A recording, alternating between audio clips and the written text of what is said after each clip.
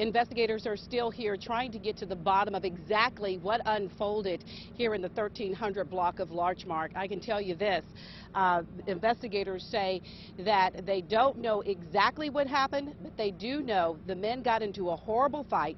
One man was shot and killed. The other was stabbed.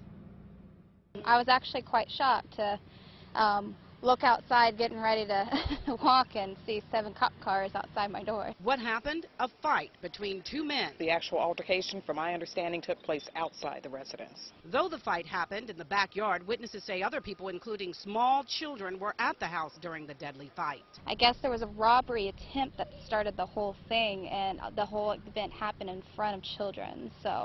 And then the girl was brought over here. And the girl was maybe like 7 years old with blonde hair. WLKY News arrived minutes after the shooting and ran into the father of the man injured in the fight. He also told us someone tried to rob his son, and now the man is dead in the backyard. But police say at this time they don't know what the men were fighting about. Apparently, there was some type of altercation between what appears to be two men at this point. Specifically, what that altercation consisted of, we're still trying to determine. I can tell you that that altercation resulted in one man being shot.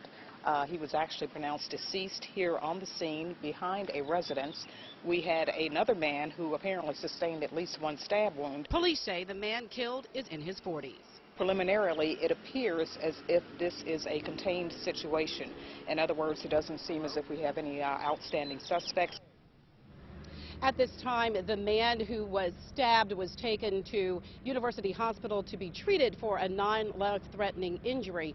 At this time, no one has been arrested, and the investigation is continuing. That is the very latest this hour. Kimberly Easton, WLKY News.